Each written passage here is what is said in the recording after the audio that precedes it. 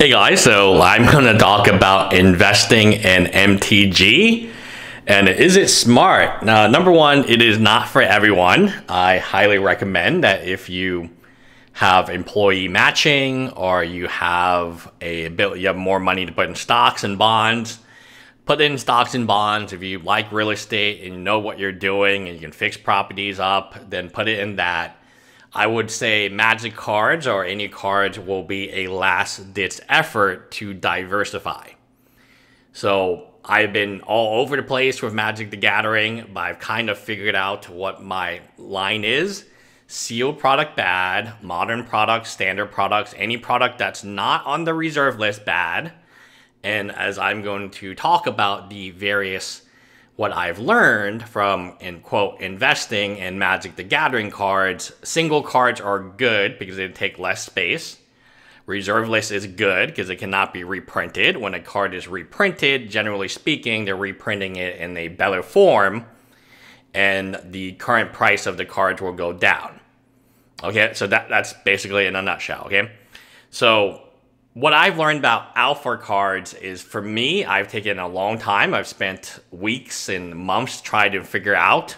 I do own some alpha cards. I just don't know how, with a professional cutting machine, you could not trim an alpha or a beta card to make it look alpha. Again, with a professional cutter, not with your scissors or a nail clipper, my understanding is, yes, there are cards that are really obvious because the text is different, the colors and the little bubbles are different, but those are the exceptions. The large majority of cards, you're just looking for the indent, right? You're looking at the indent. Now, if you were to use toe clippers, you would obviously not have enough pressure to cut it correctly, and the indent would obviously look different, but in my opinion, what if you, especially with the value of these cards, what if you were just to cut, and maybe people don't do it because beta cards are worth so much. Now, as I am going to try to prop this up, my neighbor's dog is barking. They've left him out again the entire day. Poor dog, right? I don't even think he's water. He just, the lawn care guy came too, and he's still locked in the back with very little grass. But regardless, I like beta. I think beta makes more sense from the perspective of a investment because there's no question, and it's less money than alpha. Now, if alpha was less money, then I would be like, okay, that makes sense. But alpha is way more expensive than beta on the large majority of cards, so I don't touch alpha. Beta is fine. Unless it's like an alpha common, something that people don't really care that much about, and it's just part of the collection. Unlimited, I can tell you this, Unlimited goes really fast. Unlimited, you will have people contacting you out the wazoo to buy these cards. And this is a very interesting thing because when I first did this investment thing, I didn't think Unlimited was the play. I thought it was revised because you can pick them up. They're much more common, so more people have them, and they're much more utility, right? These dual lands are utility. So again, beta cards are kind of hard to sell. Lightning Bolt's easy to move, but like a Northern Paladin, finding a buyer is not super easy. Unlimited dual lands, there will be buyers. Unlimited demonics and so on. People do like Unlimited because it does have a better visual effect, right? If you're going to spend this much money and you have unlimited amounts of money, Unlimited is the way to go, in my opinion. I think these are all unlimited, I believe. Yep, they're all unlimited. Now let's get to, there's a wheel up there. The Wheel of Fortune, because of EDH, essentially it's 11th dual lands. You got 10 lands and then you got Wheel. Wheel is like a non-blue dual land, and that's how I treat it. It's just so powerful in terms of like what it can actually do. Candelera is pretty cool too, but I'm going to talk about the Moxes. They're very hard to move. Dual lands, especially revised, but even unlimited, are very easy to move because people need them for their EDHs. Therefore, they're not super picky. Now, again, they're picky, of course. They're going to look at conditions and stuff, but they're not as picky as the people buying Power 9. buying Power 9, you are going to be sitting here for 2 hours while they nickel and dime you. It is not a super pleasant experience. I've sold the majority of my Power 9 to my good friend.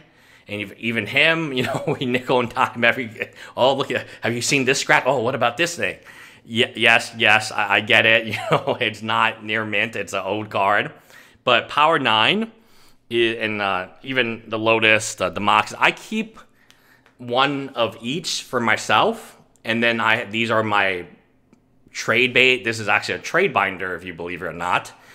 And occasionally I take out the trade binder when I want to do a trade, which is soon. Like Soul Ring Unlimited is going to... You're never going to not find because of the price point.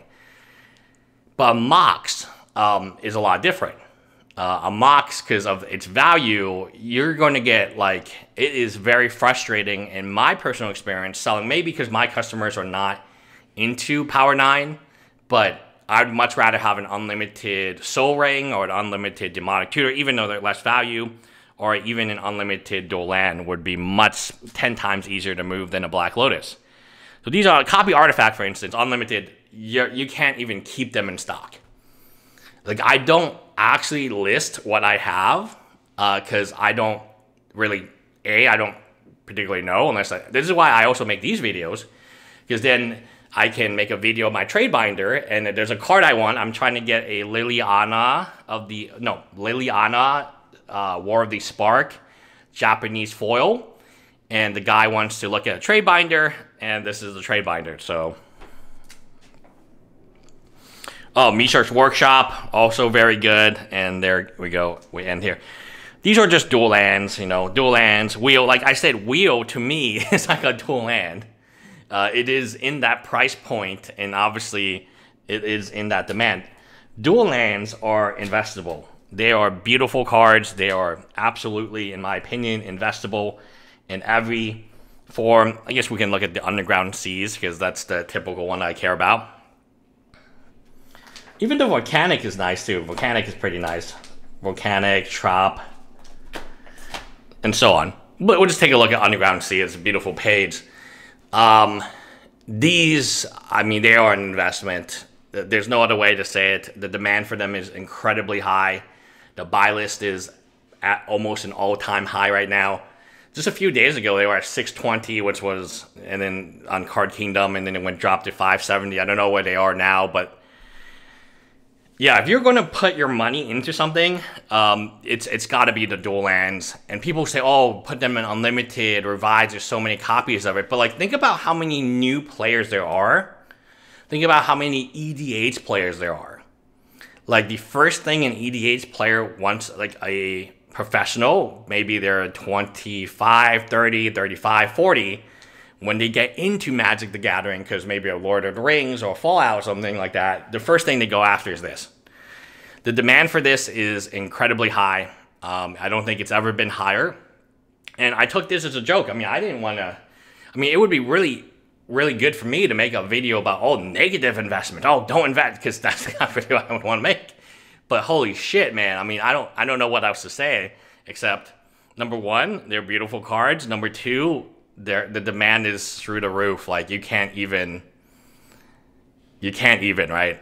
Let's go ahead and find the Volcanics. I guess we can look at the Trop, because we got more Trops. These you can trade into Lotuses. You can trade these into Modern, Fallout. Any game store would be happy to take these off your hands for 70, 60%. 50% is a steal. For these game stores don't pay anything, but they will understand they will have to pay for this because it is just so high. The prices have never, in my opinion, the buy list has never been higher, and I track the buy list almost every day for the dual lands on Card Kingdom. It is what it is, right? This is the investment opportunity, if you will. Nothing else. Hi, guys.